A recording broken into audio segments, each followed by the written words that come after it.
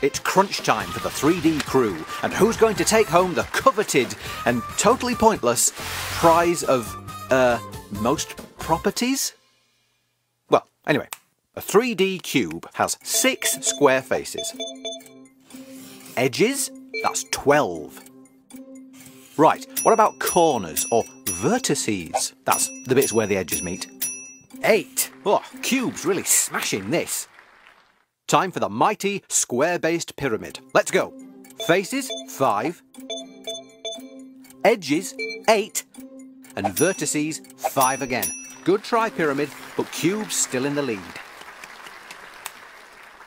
Finally, what about the sphere? So, faces, well, just the 1. Edges, 0. Vertices, none. Oh dear. Oh well. Oh, come on, don't be like that. Where you going? What a sore loser.